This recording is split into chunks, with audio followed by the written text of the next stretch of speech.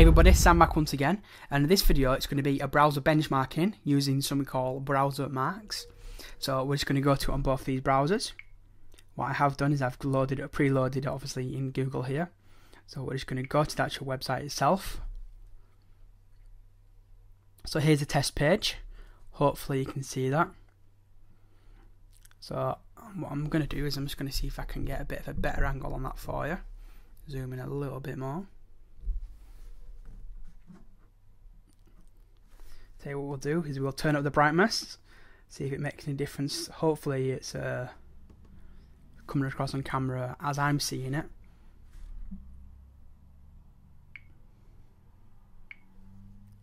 Right, so what we're going to do is we're going to do the benchmark here. So I'm going to press it, probably put some nice little music and fast forward all this kind of stuff. But anyway, so we'll see which one gets the better benchmarking. So 1, 2, 3. And off we go. The benchmarks are now officially going. So I'm just going to hold them up slightly so you can see a bit of a better angle on them.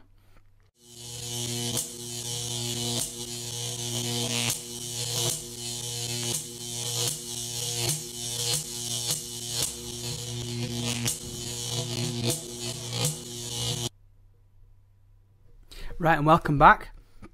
So as you can probably see there at the end, the Galaxy S2 gets 46436.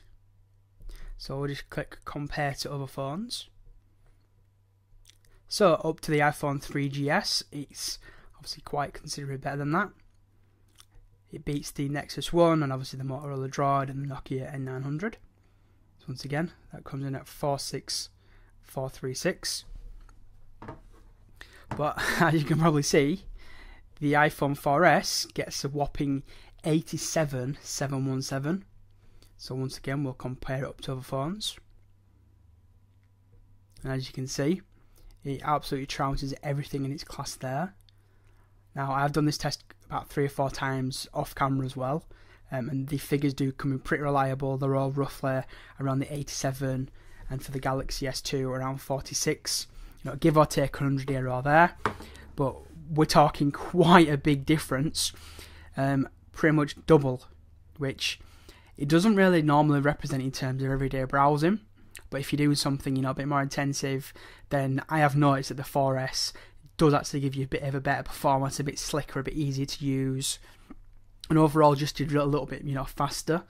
Not to say the Galaxy S2 is not fast, because it is absolutely blazing fast. I love the Galaxy S2, but in this category here, you know, the actual benchmark and the browser score doesn't lie.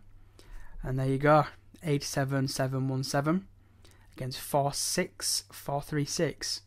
So that's just the browser comparison there in BrowserMarks. Got any questions over this one? Anything else? You know what to do. Hit me up down below. Hit me up on Twitter at samjpullen.